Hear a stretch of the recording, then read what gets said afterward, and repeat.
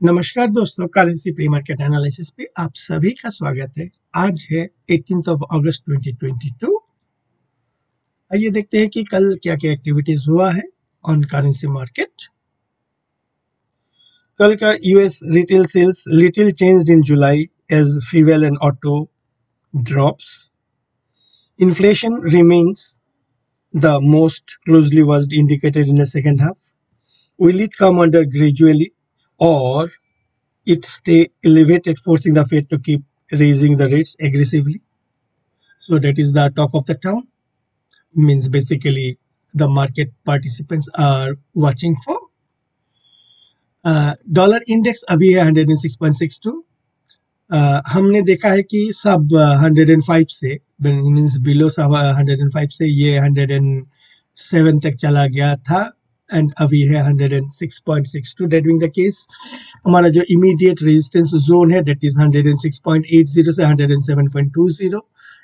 Means अगर इसको नीचे आना है, डॉलर इंडेक्स को अगर सॉफ्ट होना है तो इट शुड नॉट आपका close above this particular zone. और सो हमें मीन्स देखना है what it is happening. Dollar rupee में हम देखेंगे कल थोड़ा सा सॉफ्ट हुआ था, लेकिन it open lower eight 79.15 and traded high of 79.50 and closed at 79.35. आज मीन्स हालांकि हमारा जस्ट मार्केट अब ओपन हुआ है, सो मॉर्निंग से ही मीन्स हमारा मार्केट ओपन होने से पहले से काफी बाइंग इंटरेस्ट देखा गया था, because of which now it is 79.62। हमें वो यहाँ पर भी वही देखना है कि आपका 79.70 से 79.85 ये zone is a critical resistance zone. अगर इसको कन्विंसिंगली तोड़ दे देता है then we may expect some higher ups. सो हमें अभी केयरफुली मॉनिटर करना है। एज ऑफ नाउ काफी डिमांड दिख रहा है for last couple of days. GBP dollar में बेसिकली क्या हुआ है कि आपका UK interest rate means may need to rise to 3% to 4% from existing 1.75%, said by Andrew Stens. Also, the UK CPI rose to 10.1% in July against 9.4% in June, highest in 40 years. That means it hits the double digit for the first time in 40 years.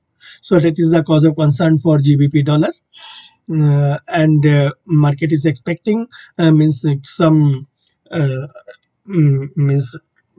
means aggressive rate hikes in this particular instrument, but along with that one, the concern for the inflation. So there is a dual concern. One is the rate hike, and also the cause of concern is the inflation, how the market is going to means absorb it. That is causing the concern for the GBP dollar. And so most of the people are thinking that hiking the rate may take GBP dollar higher, but that is not happening because the market is trying to understand the balance between interest rate hikes and the inflation figures. So इसके लिए थोड़ा soft होने का यानी GBP dollar में cell of होने का expectations है। और also there is a change of guard that is going to happen in next month, means the who is going to succeed Boris Johnson. So that is also taking time for the major decision to be taken. On GBP INR purpose, here also means कल एक अच्छा खासा price rejection देखा गया on the higher side, और आपका अभी due two dollar rupee segment it is showing higher, but अभी लग रहा है कि आपका 97.25 on the higher side is a major resistance level, and higher is आपका 95.50 is a major support level. सो इस रेंज के बीच में ही थोड़ा सा प्ले अराउंड करना चाहिए आपका ये जीबीपी आईएनआर पर। यूरो डॉलर में भी मींस वही है, inflation versus the rate hikes, and currency उसमें काफी कश्मकश में है, एंड थोड़ा सा ये ट्रेंड लाइन सपोर्ट ब्रेक किया, इसका मतलब ये है कि थोड़ा सॉफ्टनेस हो सकता है, लेकिन पिछले 2 दिन में प्राइस ज्यादा कुछ डैमेज हुआ नहीं है। एंड आपका मींस इसको अगर नीचे जाना है तो आपको 16 अगस्त के लो के नीचे ट्रेड करना पड़ेगा, then and only then the trade means the currency pair में trade move down towards parity. Euro INR अगर हम देखेंगे, यूरो आईएनआर में आपका 16 अगस्त के लो के बाद 2 दिन बाउंस करने का कोशिश किया। ये जो बाउंस हुआ है mainly because of the dollar rupee component, not because of the euro dollar component. तो दैट बीइंग द केस अभी आपका इमीडिएट जो मेजर रेजिस्टेंस है 8170 से 82.20 के बीच में, and where is the major support is 7990 से आपका 80.30 के बीच में। सो मार्केट इसी रेंज के अंदर में थोड़ा मूव करना चाहिए। डॉलर येन जो है कल एक हाई मारा था आपका 135.50 तक, लेकिन अपर लेवल पे थोड़ा हल्का सा रिजेक्शंस देखा गया है। अभी हमें देखना है कि ये वाला रेजिस्टेंस दैट इज 135.6070 इसके ऊपर क्लोज देता है क्या। उसके ऊपर क्लोज देगा तो ये जो लोअर है, लोअर लो फॉर्मेशन से वो निगेट हो जाएगा।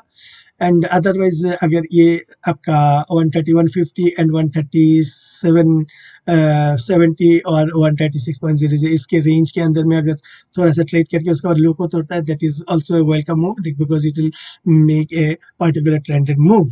येन आईएनआर अगर हम देखेंगे, येन आईएनआर में आपका कल एक लो ट्रेड हुआ है आपका 0.5861, अभी है 0.5902। That mean the case any price close between below 0.5850 may take the currency pair to lower towards 0.57 0.5730 के तरफ।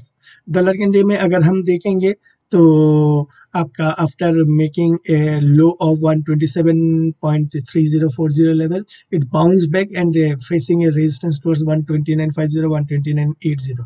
अभी for some time it is expected to trade in between this range, that is 129.80 130 on the higher side and 127.30 to 127.70 on the lower side। इसी range के अंदर में थोड़ा सा trade करना चाहिए before it breaks in either directions. Aussie dollar में देखेंगे कि आपका ये 12 अगस्त में हाई मारने के बाद बैक टू बैक 3-4 दिन काफी सेल ऑफ हुआ है, एंड ये काफी मींस करेक्शंस हुआ है आफ्टर दिस अप मूव। अभी हम देखेंगे कि as of now it is there is a higher high higher low formations, and at any cost it should not close below this particular range, that is 0.686070 के नीचे close देना नहीं चाहिए। अगर क्लोज दे देता था ये हायर लो फॉर्मेशंस निगेट कर जाएगा, and in such A case we need to again watch the currency pairs in a different perspective.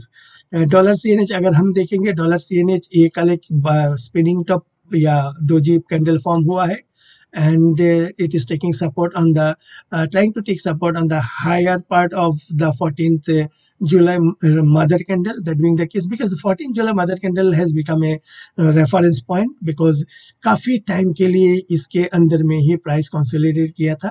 अभी यहाँ पे सपोर्ट लेके अगर आपका 16 जुलाई का हाई तोड़ दे देता है, then in such a case we may expect some upward move towards 6.85। UK oil अगर हम देखेंगे, कल एक स्पिनिंग टॉप या पिन बार फॉर्मेशन या डोजी फॉर्मेशन, पिन बार नहीं है, डोजी या स्पिनिंग टॉप फॉर्मेशन हुआ है, एंड प्राइस थोड़ा सा मींस नीचे की तरफ सपोर्ट लेने का कोशिश कर रहा है, एंड आपका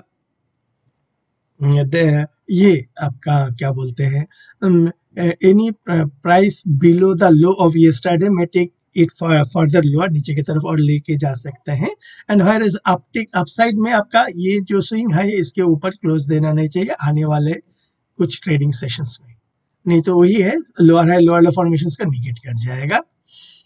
ऑन 10 ईयर यूएस ट्रेजरी कल अच्छा खासा एक स्ट्रेंथ देखा गया है, and it traded high of 2.919, and अभी ये यहाँ पे एक छोटा सा नेगेटिव फॉर्मेशन हो रहा है। अभी इसको अगर नीचे आना है तो ये जो ट्रेंड लाइन सपोर्ट है, ट्रेंड लाइन सपोर्ट के नीचे क्लोज देना पड़ेगा, एंड कल के हाई के ऊपर अगर कंटिन्यू करता है then in such A case we में look for 3.04 because market now means आपका means a major part of the market participants are means looking for some means strong rate hikes in September, so because of which ये जो 10 year US treasury थोड़ा सा आपका 2 अगस्त से थोड़ा सा bounce back किया है, तो हमें इसको और थोड़ा मींस देखना पड़ेगा। अगर ये ट्रेंड लाइन के नीचे आ जाता है एंड ऑल्सो आपका ये 2.75 के नीचे क्लोज दे देता है आज या कल,